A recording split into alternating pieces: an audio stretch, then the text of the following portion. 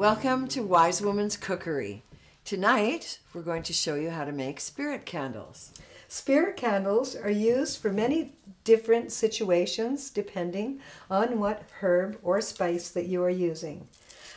They can be powdered like cinnamon or sage, or they can be bulk like this, unprocessed. We're using mint, flower, lavender, and lilac. And this is a very calming mixture. It's wonderfully aromatic. It's a wonderful combination of herbs. So we can dump this now inside of our herbal blend that I have created here. And this is just wax. You can melt either just regular candles, you can get canning wax. You have to watch it though, because you don't want to get it to too high of a heat, because wax can catch on fire. It can ignite. We have 2 herb gardens every year, and these are from our gardens.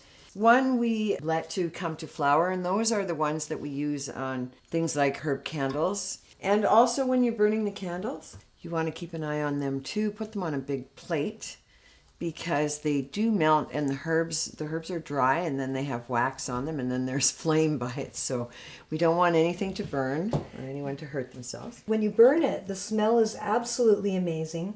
It has a real lovely, rich scent to it. The thing with the lavender is it's very soothing and calming. The mint flowers are sort of stimulating. You get a stimulating, calming effect, and the lilac, of course, it's calming as well. Yeah, you can just actually lay it down there. There you go. And these are spirit candles. Mwah.